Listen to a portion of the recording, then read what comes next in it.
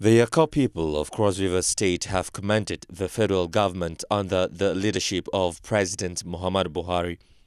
They made the commendation during a maiden night of honors organized to honor her distinguished sons and daughters who have excelled in public service in Nigeria. The night was put together by the Yakurr People's Club Abuja under the aegis of the Yakurr Peace Mission. As we appeal to our people and generality of Nigerians to lend support to the anti-corruption onslaught. It was a night to remember as the group plans to translate it into an annual event.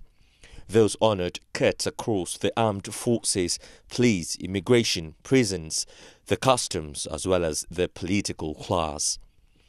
The Minister of Niger Delta Affairs, Yakurr Usani, and the Chief of the Naval Staff, Vice Admiral Ibokete Ibas, both represented, were among the recipients.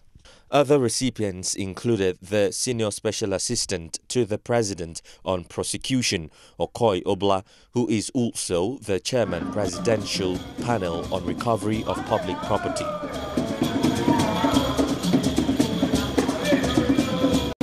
We plead that helping our people will always make Yakurr to progress, and the young ones to grow, and peace to reign in Yakurr.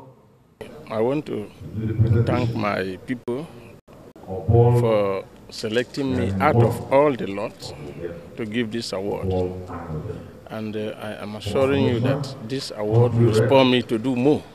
The Yakurr people share in common tradition of migration and ancestry.